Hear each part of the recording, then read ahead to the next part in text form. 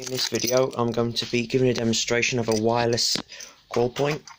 I've managed to hook it up to the CFP panel now because there's a wireless card in there that trips the class input whenever that's activated.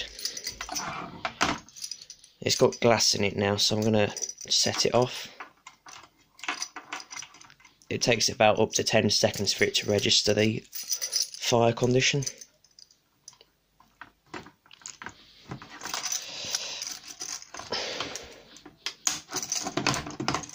So it starts beeping and then it starts to register it. So it's now going off.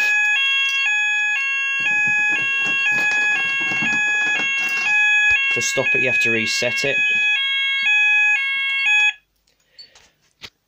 And that simply solves it. And then I have to put that back up because it does sometimes go off again. Now it's done it again. But yeah, I've interfaced this with the CFP panel. See, CFP still works.